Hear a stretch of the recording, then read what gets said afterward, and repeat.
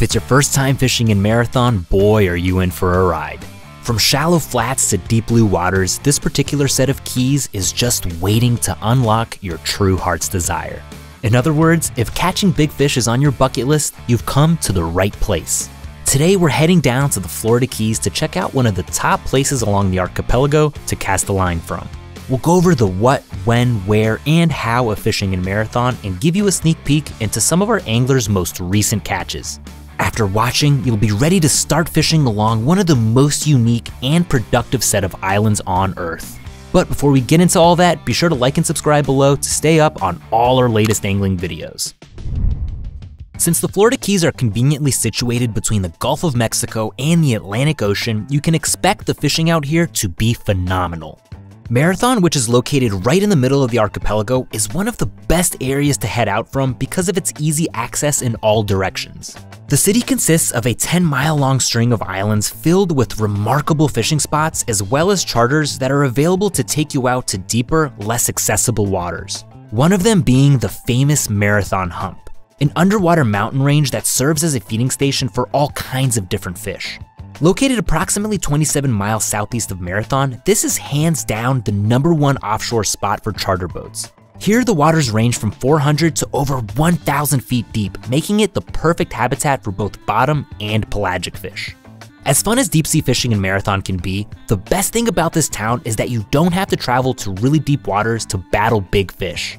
You can stay a stone's throw away from shore while targeting some of the Western Hemisphere's most prized species. We're talking tarpon, snook, bonefish, and many, many more. We'll get to the individual species you can catch in just a bit, but first, let's go over some more of the best fishing spots in Marathon. If you plan on fishing from shore, some great places to get started are Sombrero Beach and Oceanfront Park. These are also great areas for relaxation, kayaking, and many other fun family activities. If you're heading out with a guide, you'll most likely fish the 7-mile bridge, which connects the middle and lower keys. Lots of fish like to congregate around the bridge pilings here, making it an excellent spot for tarpon fishing. Crossing over the 7-mile bridge, you'll hit Bahia Honda State Park, an island that offers nature, history, relaxation, and excellent fishing all in one place. The best way to check out most of these spots is by hopping on a Marathon fishing charter or guide to take you out to some of the less accessible waters where the fishing is amazing. Bait, tackle, and licenses are provided on board, so all you have to do is show up and the crew will take care of the rest. Now that you have a better idea of where to get started, let's see what some of the top target species are in Marathon's waters. You can't talk about inshore fishing in Marathon without mentioning the mighty Silver King.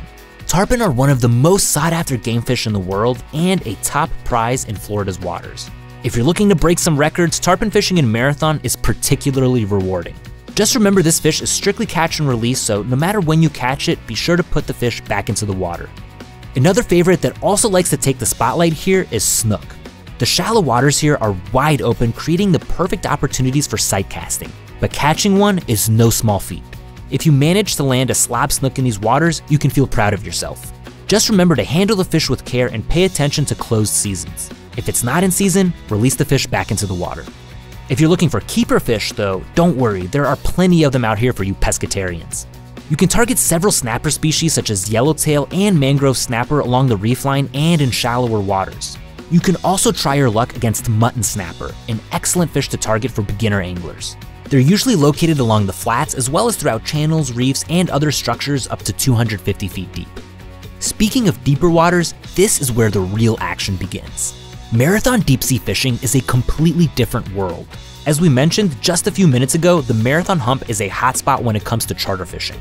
Out here, you can target a range of big game species including tuna, wahoo, amberjack, mahi, and the list goes on. And when it comes to mahi, this is a great deep sea target for all skill levels. This colorful and not to mention delicious fish offers impressive acrobatics and fast bursts of energy to keep you on your feet. The good thing though is that they're known for having relatively low endurance. However, that doesn't mean that they don't fight back, especially the bigger ones in the 40-pound range.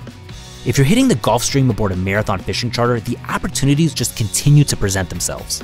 Distance to the current will vary depending on the time of year, but it can approach as close as 10 miles from shore. Here you can go after various types of billfish including blue and white marlin, sailfish, and even swordfish. And it doesn't end there.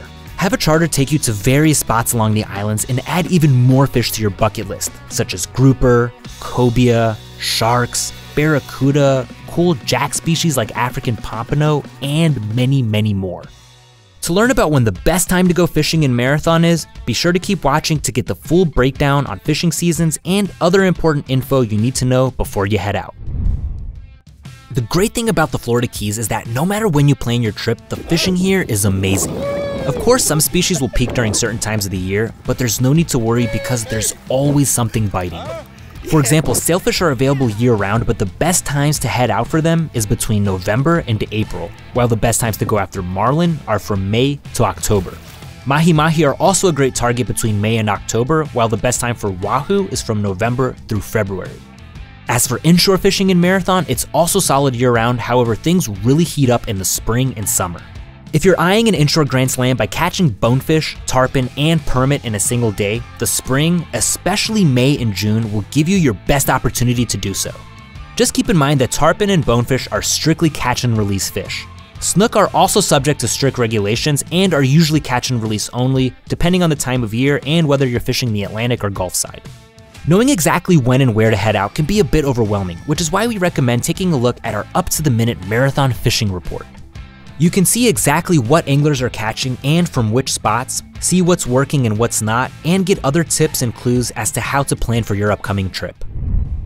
Given the fact that Marathon consists of 7 islands stretching 10 miles long and is surrounded by water on all sides, there are numerous ways you can go about fishing here. The first and easiest way is charter fishing. Hopping on a Marathon fishing charter will not only grant you access to waters that are otherwise harder to approach, but you'll also have the advantage of a knowledgeable and local guide by your side. Another added benefit is that you don't have to worry about getting a fishing license. All registered saltwater charters are licensed for everyone on board, so that's one less thing to think about. Tackle and bait are also usually always provided on board, so you don't have to lose time looking for somewhere to rent or buy from. A more affordable option than hopping on a private charter is party boat fishing.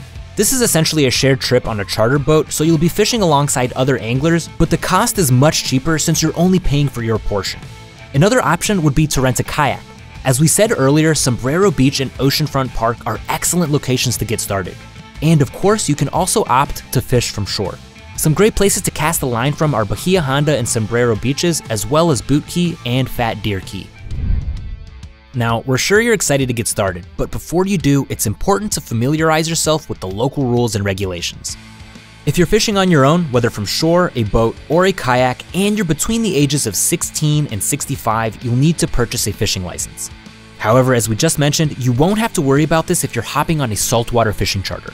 Not only are licenses included, but bait and tackle are usually always provided on board as well. Make sure you're always paying attention to bag and size limits, as well as any restrictions or closed seasons, and make sure you're practicing catch and release whenever possible. For more information on Florida fishing licenses, as well as other rules and regulations, be sure to read our full blog article or check out myfwc.com for the most up-to-date info. And last but certainly not least, remember to always fish safely and responsibly. Okay, now that you have a better idea of what fishing in Marathon looks like, it's finally time to start planning your trip. You can download the FishingBooker app from Google Play or the App Store, or just visit us online. With hundreds of local captains, verified reviews, and hassle-free booking, you'll save time and money and experience an exciting day on the water. So go ahead and download our app or head over to fishingbooker.com and start planning your adventure today.